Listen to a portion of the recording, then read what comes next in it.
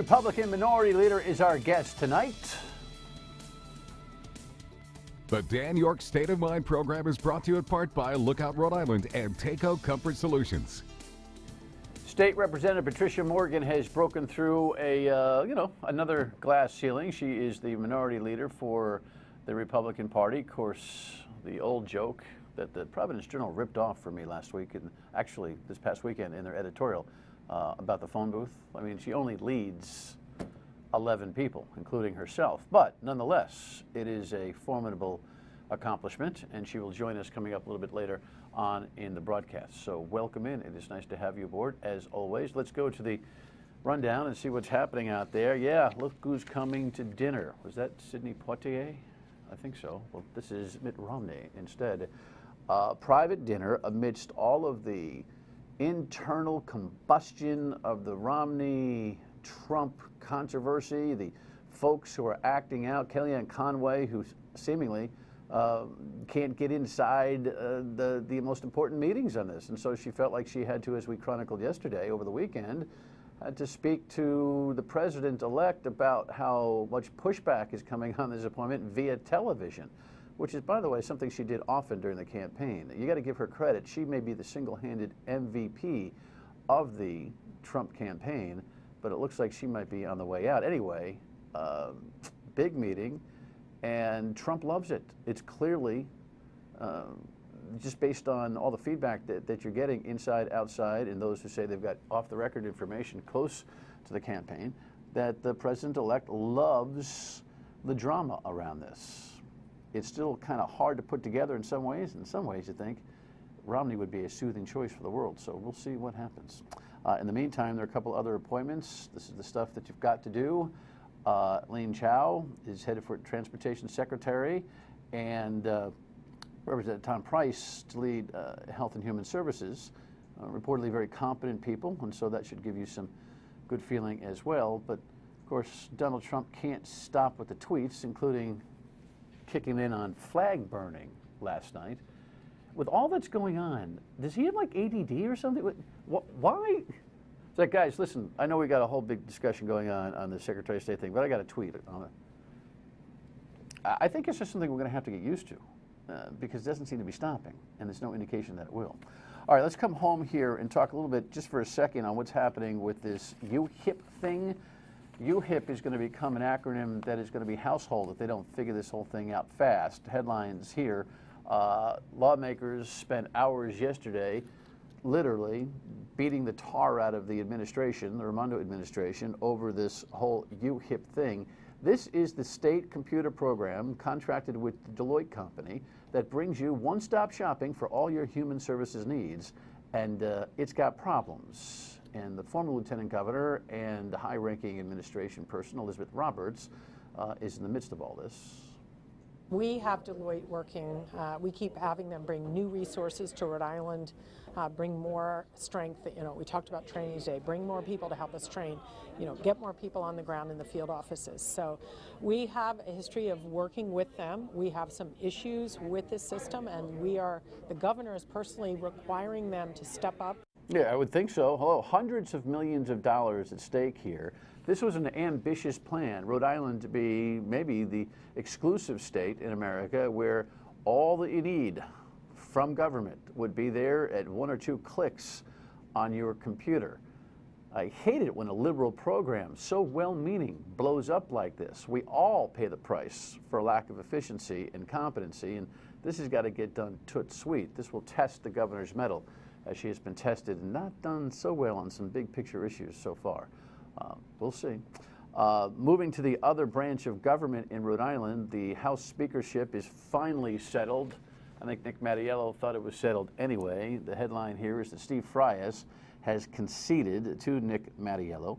Frias is the Republican challenger in District 15 who took it right down to the wire, won on the secret ballots, meaning the ones that you cast on Election Day, and lost on the mail ballots. Finally, after the recount and the recount and the recount, it's about, I don't know, 85 votes or so that separated he and the Speaker. The Speaker, cool, calm, and collected about all of it. Well, it's just part of the process, and I've learned to accept that. It was a close race, so you know, I certainly understood his desire for a recount. Now that the recount is over, I'm glad we're moving forward. Yeah, I'm guessing he is. Listen, you got to thank Steve Fries for running this race. He gave the speaker all he could handle. I know there's been a lot of media criticism about the Republican Party and the chairperson, Brendan Bell, and his feeling almost exclusive. People feel like it's an exclusive focus on this race to the detriment of others. But the race itself and the candidacy forces Nick Mattiello to some conservative fiscal policies, some of which he has and some of which he needs to execute, including but not limited to the car tax reduction that he pulled out of the air during this campaign. So that race is a winning race for the Republicans and Steve Fries, even though he didn't win on the board. And finally, in Cranston, you know, I read this story today in the paper and said, wow, I forgot that they don't have one, meaning a woman. First time a woman will become a firefighter in the city of Cranston. And I don't have anything really profound to say about this other than to just say, is that not a long, long time coming? It's amazing. I guess my only message would be to the firefighters, those young guys there, and the rest of the rank and file, keep your head straight. It's 2016 heading into 2017. No shenanigans. Don't need the aggravation, right? Just saying. It's kind of an old boy network sometimes. Heroes, but old boy. Good for her. Alrighty. The Minority Leader, in a conversation that we recorded yesterday for scheduling purposes, will join us when we come back. Stay with us. It's neurological. Alrighty, welcome back. Patricia Morgan, the state representative and new Minority Leader, is my guest. And it has been an election season to remember, huh? It was an active one. What's your overall gut check from the whole thing? I think the presidential election, unfortunately, took all of the oxygen, right? Where were you? I don't ever remember checking in on you on that. Were you with Trump? You know what? I'm still a hard question to answer, isn't it? You know, I'm very supportive of the president-elect. I'm hopeful that he will bring about the change that our country needs. And I really do believe that we had gone way too far to the left and had forgotten working families. So I'm hopeful that he will bring jobs back and he address some of the things that are really hurting our country right now. I'm supportive. I want him to do well. Were you with him prior to? From the beginning, no, I wasn't. No. Who was your candidate? I liked Kasich. Yeah, I think a lot of Rhode Island Republicans felt more uncomfortable with Kasich, but it has been a whirlwind. Were you up all night watching? I fell asleep. Did you? It was just too long of a night. I mean, you know, that was the end of my campaign as well, so long couple of days. So I sat down to watch it and woke up while he was giving his victory speech. So congratulations. How many terms now is this for you? This will be my 4th. You're a veteran now. I'm a veteran, that's right. You're a seasoned veteran. And you became the Minority Leader in a palace coup, or was it just by evolution? Brian Newberry said he didn't want to do it anymore. That's right. I think I just made the case to my caucus members about what my leadership would be, what my goals were for us as Republicans going forward, and it was compelling. Well, look, you have been the most vocal, gutsy, out there, 11 feet on the 10-foot board, oftentimes Republican. We have lamented, and I have chastised your peers for not supporting you on some things. They will whisper behind the scenes, not for attribution, that you are gutsy, but unreliable, sometimes off the reservation, tough to deal with behind the scenes, and all that kind of thing. And I end up just harumphing. I say, well, you know what? She's the only one that's got the rocks. So how do you evaluate that whole dynamic? You know, you understand when I say that? Sure. They think sometimes that you don't play ball very well. I play ball just fine. Yeah. Well, you know, we're a group of 11 strong people, and everybody's got their opinion.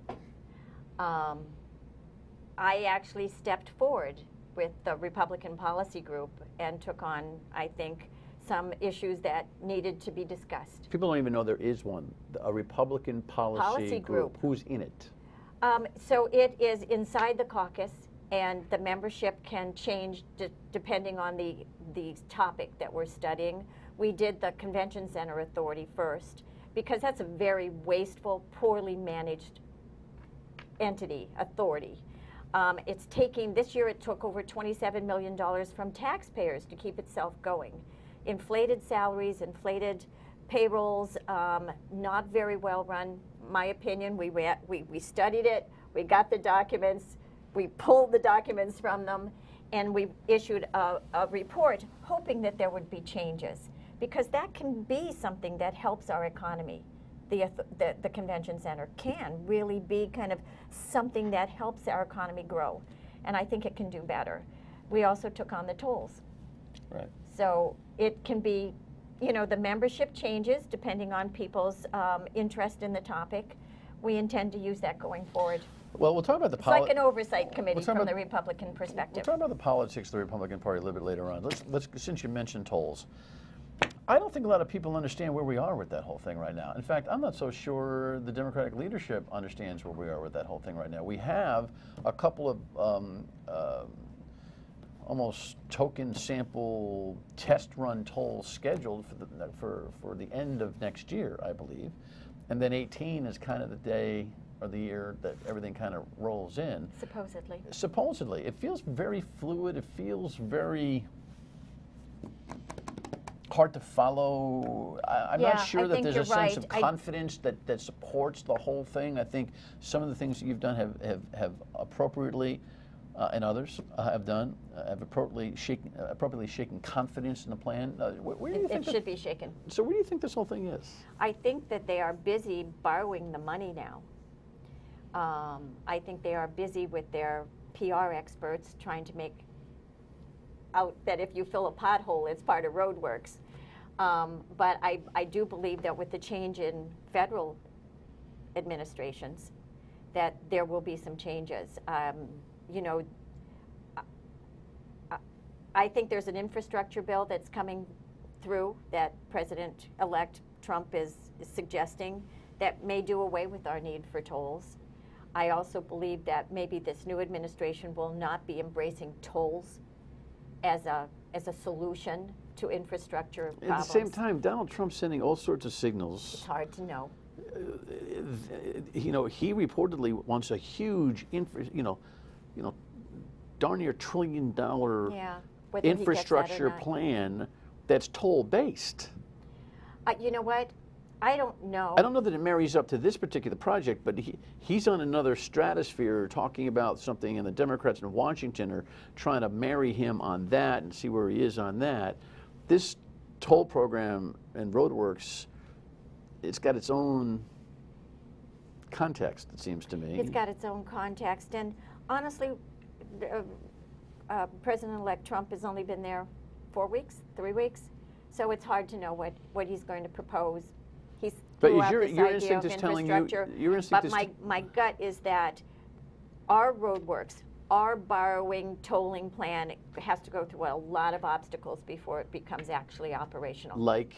Litigation from the American Trucking Association, that's a Rhode lock. Island Trucking Association. That's a lock. That's happening. But the problem is, and also it's then got the federal control over. I mean, they're actually going to be tolling overpasses and underpasses, not bridges. In the what? Right. There's no bridges. It's underpasses it's just and overpasses. Highways. It's highways. They're just gonna. It's, 146 over Middle Spring Avenue is now a bridge. Who knew? Who knew? I mean, right. So right. Who knew? So I think there's still. So they got to put them up for the Truckers Association to litigate. They can't sue without damage. So some of these test toll plazas have got to go up before we get some reconciliation. Right. And in the end, we're going to get a ruling. It doesn't take a rocket scientist to figure out. We're going to get a ruling from a judge that says trucks can't be identified and isolated. Be singled out. And then we're going to get right back to the, oh man, we're committed to this whole thing, so your car and my car will have to be tolled. at some kind of proportionate level. And we really need to do whatever we can to stop that. I mean, in the final analysis, it comes out of average Rhode Islanders' wallets. All of this money, it's not like this money just falls from the sky or there's a hole in the back of the State House we just go and shovel it out of, right? This is coming out of average Rhode Islanders' wallets, no matter how you look at it. Whether it's tolls or whether it's an increased fee here or something. The Trucking Association's not going to pay for this. We pay for this. And we need to find cheaper, better, more efficient ways to maintain our roads and bridges. All right, when we come back, we'll talk about what the agenda is for the Republican group. Small but feisty. Stay with us. So what would be the major agenda the Republicans have for the 2017 year? We're honestly going to be looking at a bunch of topics that deal with average families. You know, we all just had an election, so we went door to door and we were really talking to folks, and it's clear that average families, just everyday Joes, they're really feeling the strain. Property taxes, the cost of living, all these things, and kind of regulations and the encroachment of government upon their lives. Most people just want to be left alone, right? So we are going to be choosing topics that really address some of the problems they're having. We can't address them all. There's 11 of us, right?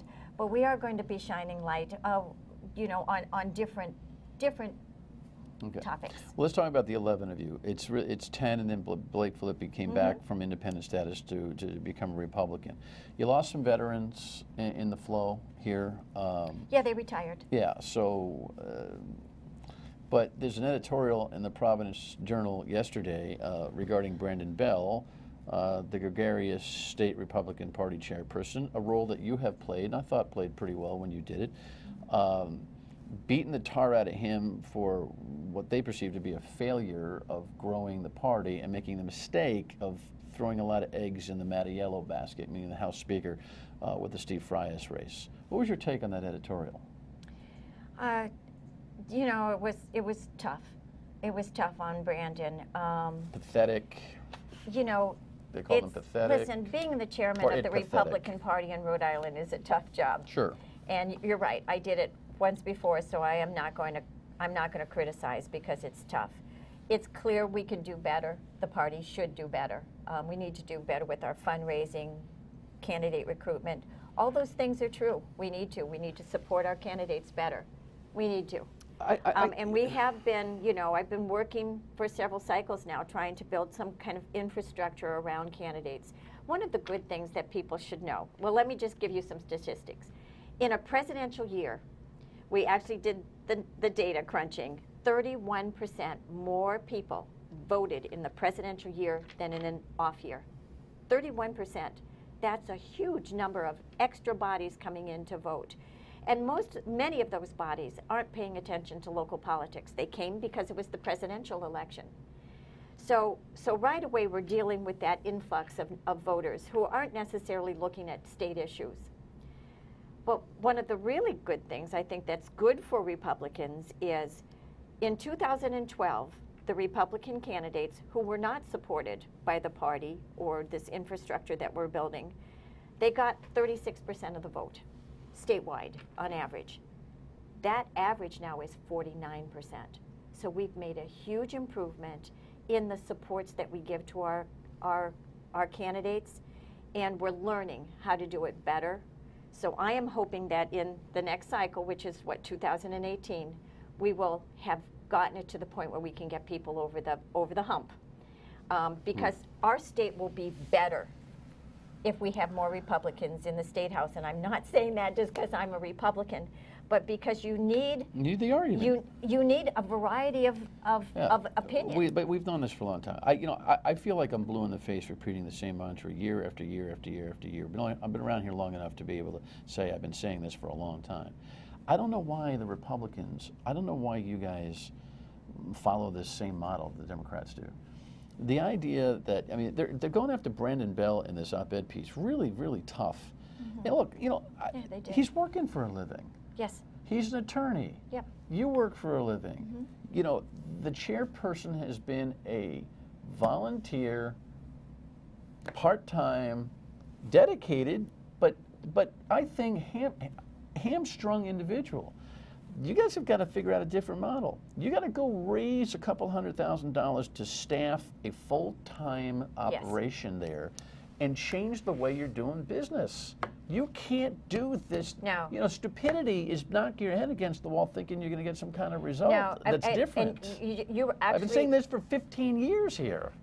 You've said exactly what the problem is. It is fundraising. You have to fundraise. And it's hard to do in a Democrat state. I mean, we're one of the bluest of the blue states, You need a professional right? So fundraising effort. And you got to we've tried compensate that in the somebody to past. be able to get it done. I'm telling you, we've tried all of the normal ways of raising money. But that is where the issue is. We have to raise money because we do need a full-time staff. Yeah. You do. A volunteer chairman cannot do it by themselves. Can't do it. So he went after the head. He went after Speaker Mattiello. The problem with the politics is that Speaker Mattiello versus the progressive left that's crawling up his wazoo right now is more akin to what your issues are. I mean, look, you don't like the total. I mean, you could PR off a bunch of problems you have with Mattiello, the corruption issues that surrounded him. I don't think he's corrupt. More business friendly. He absolutely is. So this is morphing thing going on. Even if Steve Frias had beaten Nick Mattiello, the question becomes, well, who's going to run the joint, right? Right. So it was almost a be careful what you ask for type of thing. True? Yeah, true. Absolutely true. But, you know, Monday morning quarterbacking is one thing. But for me, it's, we need to grow our caucus. That's, you know, that's kind of what my goal is, to just grow us. Because if we're a larger number, then we don't have to worry about what you said, the progressives having too large of a say in that room, right? I then think we if you can get to the have a 17, more 18, business-friendly, 19 average number, family-friendly environment. Yeah, you get to that number near 20, all of a sudden you got some power. Then you've got some power and the ability to move legislation. By the way, what happened with that Mattiello race with Frias and Shauna Lawton, who ran against Frias? You supported Lawton, said she was here first. I get all that. That's just the end. Well, why did she send out that flyer? Why can't she clean up her part of this whole thing? I mean, did you instruct her on how to handle that whole thing? No, honestly, I haven't spoken to her since the primary, the end of the primary. I stayed neutral through the primary, right? It was 2 Republicans that were running. I stayed absolutely neutral. Well, no, wait a second. You supported Lawton. You recruited her. She came to me in March. Then she was Frias the only one in the race, so I helped her. And you did what? You backed off, is what you're saying? I totally backed off. And then when she lost, I called her to make sure she was okay. I don't know where she went. I'm sorry. Listen, she's a novice. She's naive. I don't think she understood what she was getting into. It's a dirty game. It's a tough game. It's a blood sport in Rhode Island. We'll leave it there, I guess, right? Yeah. All right. We'll come back off and we'll see how your agenda goes. Congratulations, Minority Leader. Thank you. All right. Final word when we come back. Stay with us. Listen, I think I should probably offer the respect to name the Cranston firefighter who has broken through that glass ceiling. She's Rebecca Lima, formerly of the Central Falls Fire Department, I believe. I just felt bad at the top of the show that, hey, we ad-libbed this thing. What can I tell you? But she should, we have a picture of her, don't we? There we are. Congratulations to the first female firefighter in Cranston. Another breakthrough. Cuba, Fidel Castro, he's gone. What does it mean? Local expertise on that tomorrow night on Dan Yorke's State of Mind. And don't forget to tune in to the radio at 3 o'clock on WPRO. Thanks for watching. Have a great night.